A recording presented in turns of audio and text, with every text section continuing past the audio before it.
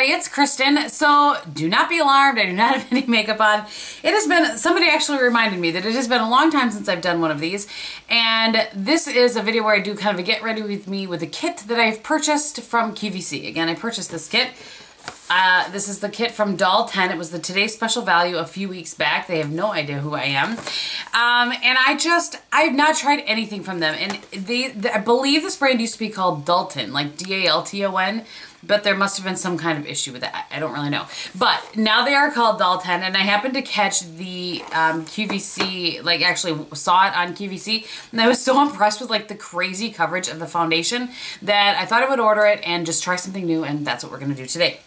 So I'm going to show you the items that come in the kit. I have the brush here because I didn't want it to fall out, but it comes with a duo-ended brush, one for concealer, and then this is for foundation, and that's the end for concealer. I don't love a duo-ended brush, but we'll see how that one works for the products that are in the kit. So it comes with the foundation, a concealer, a cream blush, mascara, and then this is a duo-ended lip product. There's a lipstick on one side and a gloss on the other. So we are just going to go ahead and get into it. All right, I've zoomed you in just a little bit, and the foundation is called the HydraGel foundation. And again, I don't know a ton about this. The HydraGel portion makes me think it should probably be hydrating. I did put, I have a feeling I have way too much on my skin. Oh, and I got mine in the shade Fair. I have a feeling it's gonna be a little light for me right now. I put some over here, but I meant to do the half and half face. So let's just see. I have a feeling the Hydra means that it's supposed to be like hydrating, like Kristin, seriously. Well, I have to say, I'm already kind of disappointed. I'm gonna move this over here a little bit because on QVC, she barely put any on her hand. She had like markers, like a red and a blue marker, and she put it over just the tiniest little bit. And it seemed to, like, I Snapchatted about it because the coverage was so crazy. So, I mean, I'm not saying I want a mask on my face, but it just isn't quite exactly what... And Fair seems to be a fairly good match for me. I'll have to bronze up a little bit because I have a little bit of color on my chest. Alright, so I realize I have this here, but half the face, half the face. I don't know. I'm just going to put a little bit more on. This is generally what I do. I do sort of a thin layer, and then I like to just build it up a little bit. I have a towel on my lap. I like the brush. The brush works well. It functions like any sort of flat top kabuki. All right, that built things up well. So let's just move over here. I did put a primer on, by the way. I put on the Chanel. Illuminating, whatever it is, I have to look. Le Blanc de Chanel.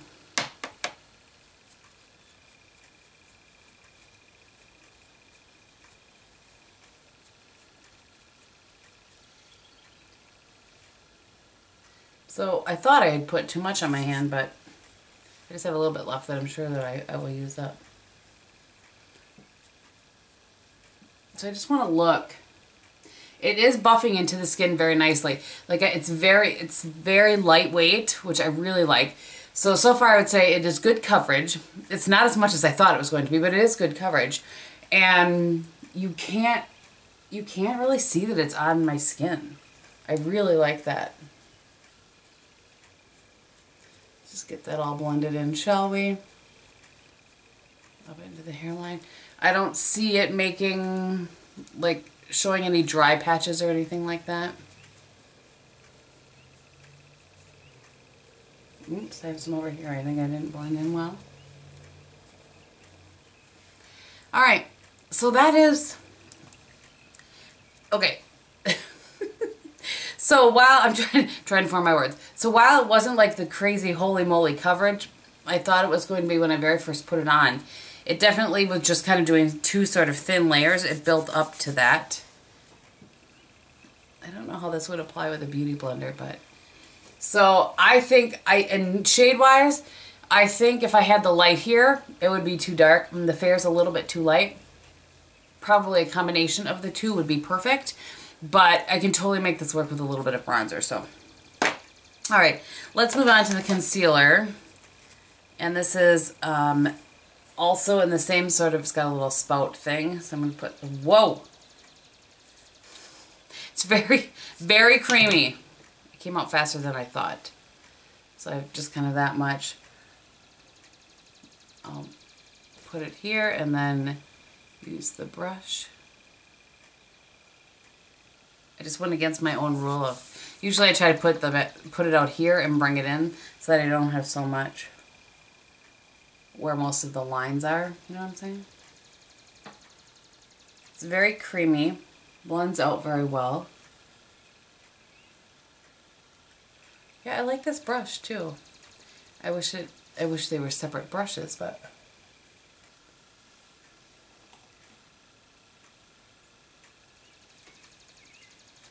I smack myself. Just gonna flip it around and make sure it's nicely blended. All right, I just had like a hard look at it up close, and I don't see it yet going into any of my fine lines or wrinkles, so that's really good. That was also in the shade Fair. So I'm gonna take a little bit of bronzer before I move on to their blush, and I'm just using the one that I'm using up, which is the MAC Aphrodite Shell, and my Tom Ford bronzer brush.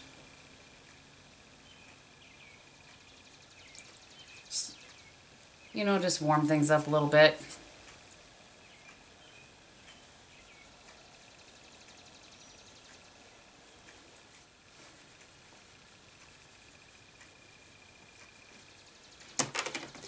I always try to make sure I hit this one spot right here with my bronzer, because this spot right here is always white.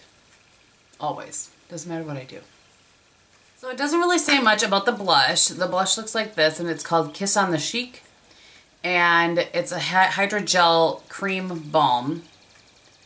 And looks like that. It's a very pretty shade. And I'm sure that they intend... Alright, we'll try. I'm sure I think they wanted you to put it on with your fingers, which is definitely not my preferred cream blush. I like to use which I have right here, my e.l.f. Small Stipple. It does blend very nicely into the skin. I mean, you can see I'm not really doing much. I'm still going to grab my brush though and just blend it out. What can I say? I'm definitely a brush girl. I much prefer applying with a brush. So we're just... Everybody has differing opinions of where one should place one's blush. I will say this, and this is about cream blushes in general. I always feel like if I'm using just the cream blush, which is what I'm doing today, it takes just a little bit longer to make it look, I don't know. For me, it's harder to make it look blended into my skin. I don't know. Maybe it's just me. This morning, I'm drinking caramel pecan scone coffee from Door County Coffee. It's delightful. All right, so I put on my eyebrows and did my eyes, and I just used the Pixie, this little thing, as a base, and then I used the Walking on Eggshells Trio. I just put the eyelid shade all over the eyelid. I have this in my crease and underneath my lower lash line, and then I took MAC's Wedge and put that in the crease because I needed something matte. So, all right, so the next thing that was in the kit is the mascara, and this is Effortlash mascara. It's a big, kind of a thicker tube, and it's an interesting little wand here. Not my favorite kind of wand, but let's see what we have here. Well, for the sake of you being able to see the mascara, I'm going to do my tight line after. Okay, so I will say, and I didn't put any liner on my upper lash line either, and I will zoom in a second, but I have to say that it's not pokey like a lot of these sort of wands are.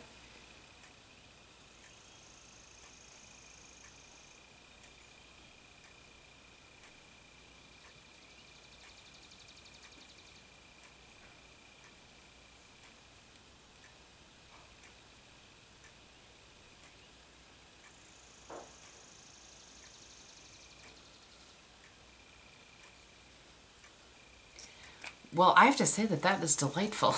Let me zoom you in. Okay, so I'm looking at the viewfinder so I don't poke myself in the eye, but it really separated. This was just one. I didn't go back in for any more. It's not clumpy right out. I gotta tell you guys, I'm impressed with this. One of my longtime subscribers had said that she really liked it too, and I can see why. I mean, we'll see how it wears and everything, but so this is my lash without anything. This is with.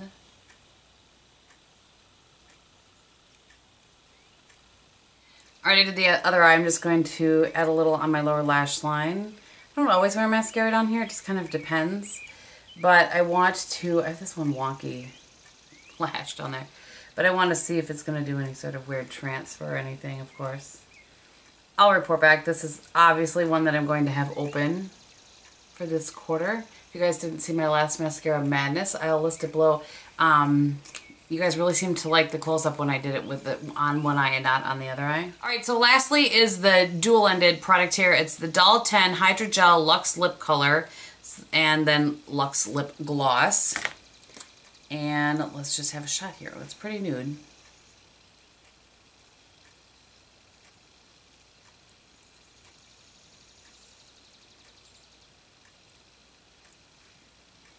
It definitely goes on like with a nice rich creamy feel to it. And I would say on its own it's a satin finish.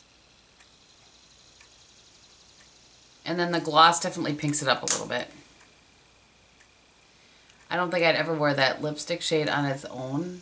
I just don't feel like that's a good shade for me.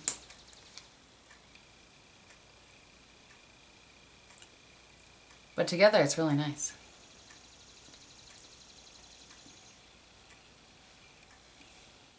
Alright, so let's just do a little rundown of the products in the kit one more time, and I will list the kit below if it's still available. I'm not sure if it is or not. I know it wouldn't be at the same price, but the kit itself might still be available.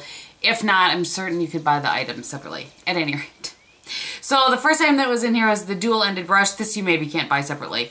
And I have to say I did really like it. It's very similar to the e.l.f. one that I use for my under eyes. And so I did really like that in this. This would be very nice for travel, for certain. I don't love a dual-ended brush because, you know, I stand my brushes up in there, but worked very well, blended very well. It's not one of those ones that is too dense that won't work product in, so I did really like that. It's too soon to tell, so I will continue to use this and I'll bring you a review if you want to see a review specifically on this foundation. I actually have a couple of foundations lined up I need to be reviewing for you guys. But I would say this, it's very lightweight. I didn't set it with a powder, but it doesn't feel like it needs to be set with a powder. It does have good coverage, you know, kind of the more I look at it. I don't think it like got better, you know, like the Dior Star, how that one gets better as it sits for a little bit. It's not that. I just think I like the look of it better as I'm going on. It's kind of, you know, this is clearly, you know, just my first impression. I don't know anything about how it wears or that sort of thing yet, but I will come back to you with that. Initial, you know, my initial reaction to it is I do like it, and I like the coverage, and I like how it feels. It definitely isn't one that needs to be set. It does it, but it doesn't seem to be drying right now. Now it's summer. I don't know how that would be in the winter. We can revisit it then. The next thing in here was the Doll 10 Hydra Concealer. Nice concealer. I am very surprised. I keep looking in the mirror and I'm not seeing any, like almost every concealer that I own, once I put it on there, I wait a little bit, I'll do something else, I'll come back, and then I have to wipe a little bit out of my fine lines beneath my eyes, and there is, we'll just take one more look. Yeah, there really isn't anything in my fine lines. So I'm really impressed with this. We will see how it wears. I like the coverage. It's not super full coverage by any means. I don't think this is. And part of that could be that it's fair. I don't know. Maybe the light would have been better. I really think I'm kind of in between, but... So that's that. And the blush, I like the blush. It's not... You can see, hopefully you can see, I mean, even though it's hard to tell for certain on camera, but it's very, very light. If you are much darker, and I don't know if different shades came in different kits, I don't think so. If you are much darker than me, I'm not sure it would really show up on you. Again, it's not tacky. It's definitely one that kind of feels like it went sort of, I'm putting it on my hand here to show you guys, cream to powder. And it is very pretty. It's just very faint. Yeah, it's more like a wash of color than anything else. So, and that may be what it's intended for. The mascara, I think, I really feel like the mascara is going to be a winner unless it transfers. We will see. You know, too soon to tell. We'll revisit that in 3 months when I have my next Mascara Madness. But I have to say, I really like how it applied. I like how it's separated. I don't think that it maybe added a little bit of length, but it definitely separated and added some volume. So I really like that. I am impressed with that. And then the lip products, I guess the dual-ended lip thing. The lipstick went on very, very nicely, very creamy. That's the kind of formula that I like, and I prefer a satin finish. I think it's really comfortable, and then, you know, to put a gloss on top of it. And the glossing's very nice. It is not like, you know, lines, where you get lines sometimes. It's not like that. It's very comfortable to wear. It doesn't feel super sticky. So those are my first impressions on these products. I will come back to you with more impressions, you know, in the next few months. Favorites, fails, who knows, we will see. But I hope that you guys enjoyed this. If you have any questions, go ahead and leave them below. I'll list any information that I can find for you below. Hopefully it is still available on QVC if you're interested. And I think that's it. So thank you again for watching. I hope you're having a great day, and in everything that you do, be beautiful. Bye. What you doing out there, Gehm? Clean. Oh.